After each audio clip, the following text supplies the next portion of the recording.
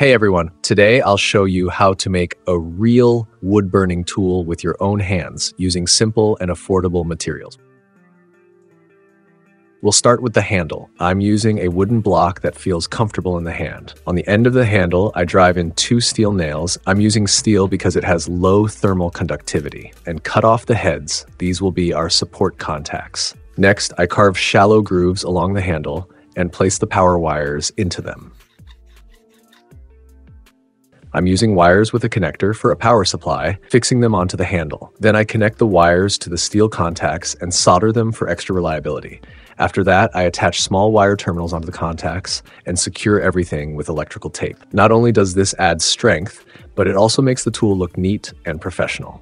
Now let's make the heating element. For this, I take a syringe needle. Using a file, I make a small notch on the needle. This reduces the cross-section of the metal and creates a hot spot where it will heat up the most. Then I cut off a section of the needle and bend it into a U-shape. Why a syringe needle? Because it's made of medical-grade stainless steel. That material is strong, durable, and heat-resistant. Plus, stainless steel has higher electrical resistance, and as you know, the higher the resistance, the more heat it generates. We install the needle into the terminals,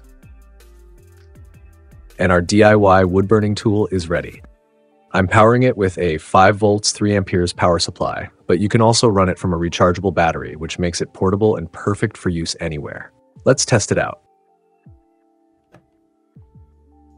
The needle quickly heats up and allows you to burn neat lines, patterns, and lettering on wood. This simple device works just like a store-bought wood burner, but the best part is it's homemade, reliable, and even strong enough for professional use.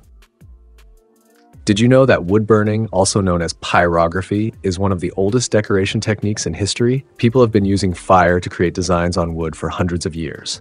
Now, with just a few materials, you can build your own tool and start practicing this timeless craft.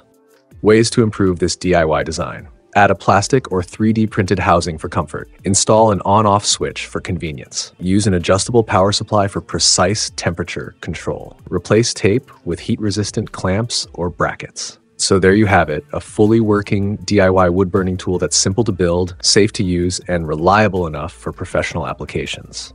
If you enjoyed this project, don't forget to hit like, subscribe, and let me know in the comments if you'd like to see an advanced version with adjustable power or other DIY tools in future videos. Thanks for watching, and see you in the next one.